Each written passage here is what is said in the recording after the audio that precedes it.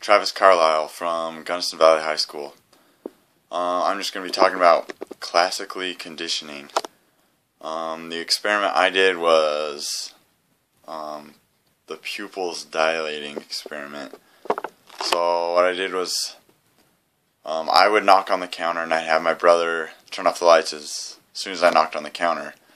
And we'd wait a couple seconds for my pupils to dilate, and then you turn it back on, and we do it again and again, 15 or 20 times. And then he randomly just didn't turn off the lights after I knocked.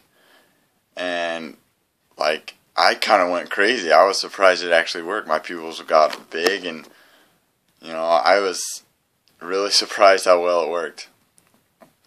I'll just go through all the parts of the conditioning.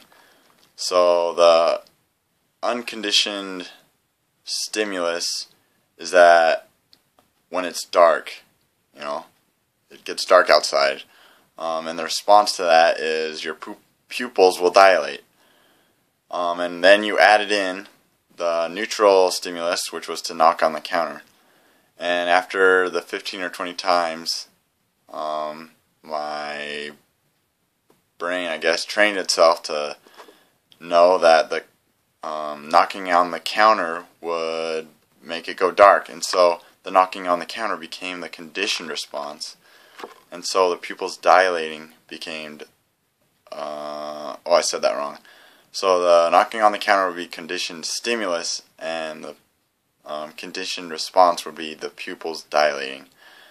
And I'm just still surprised on how well that worked. And that's all.